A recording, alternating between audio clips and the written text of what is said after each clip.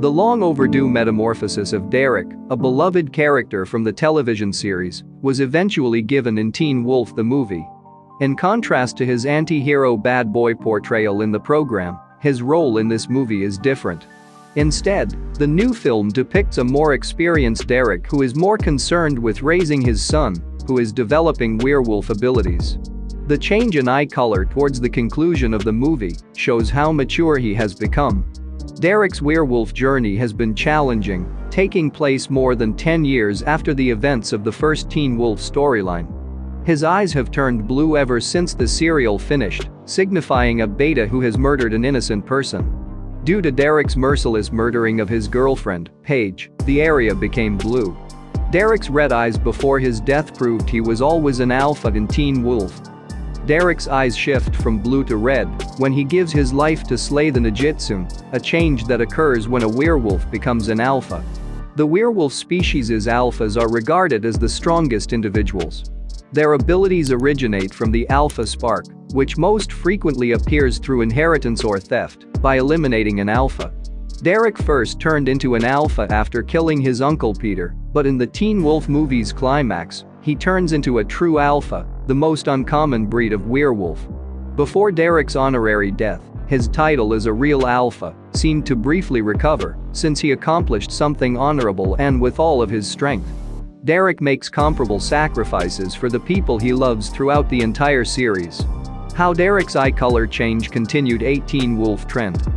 The eyes of supernatural beings can be identified by their type, rank, and power by their hue. Derek has undergone the most eye color changes in the entire series. His original hue was yellow, which is the dominant hue of beta wolves. Then, after becoming an alpha in season 1, they become blue and red. He momentarily regains his yellow eye state after losing his alpha position and evolving into an evolved wolf before changing back to his original blue eyes.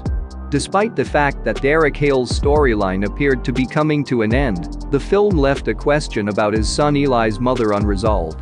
The topic is not at all touched within Teen Wolf the movie, but it might be in a future spin-off centered on Eli.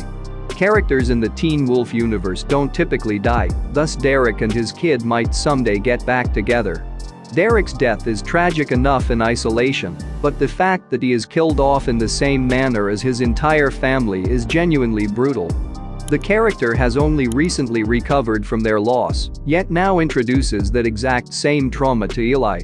Eli's fate is one of the biggest unanswered questions in Teen Wolf the movie, and it doesn't help that he is now left with an arc that is remarkably similar to Derek's.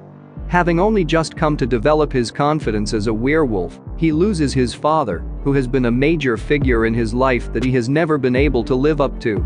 To make matters worse, it is difficult to see where the franchise can really go after the death of Derek.